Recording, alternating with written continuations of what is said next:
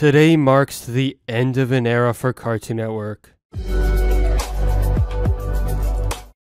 Apple and Onion is officially over, but it wasn't supposed to be like this. A lot of people haven't been following the show, either because they didn't know it existed, or they weren't fans of the style. Take it from someone who's seen just about every episode, Apple and Onion is why you should never judge a book by its cover. Hidden under the seemingly gross animation style is a treasure trove of fourth wall breaking jokes, subverting tropes, and extremely funny characters. Throw in some nice, wholesome messages every once in a while, and yeah, we've got a show with heart. Out of all the currently airing Cartoon Network shows, I really do think Apple and Onion was the best. Too many people see it and say, but it looks so bad, without even trying to watch. Please don't be that guy. If you watch a few episodes and it's not your cup of tea, that's completely okay. All I want is for people to keep an open mind. Apple now!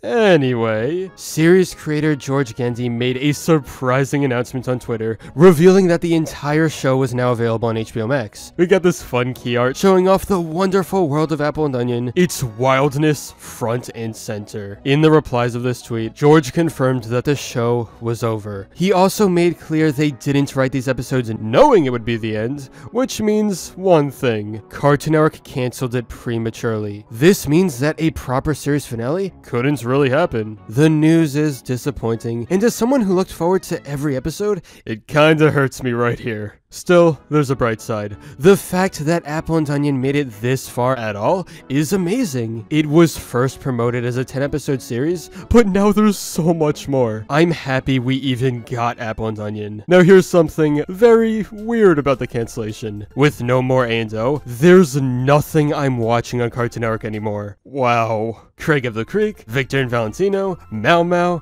I've seen a bit of them all. None of these shows are downright bad, they're just not the kind I would dedicate myself to watching. I'm not personally invested, and that's fine. We all have different opinions. Luckily, there's more coming up soon worth looking forward to. Unicorn Warriors Eternal is the big one, from the guy who made Samurai Jack. You also have Adventure Time Fionna and Cake, along with the Gumball reboot. Cartoon Network has shut down Apple and Onion, but there are other shows to take its place. Now in the meantime, I'll be watching stuff on Netflix. They're the kings right now.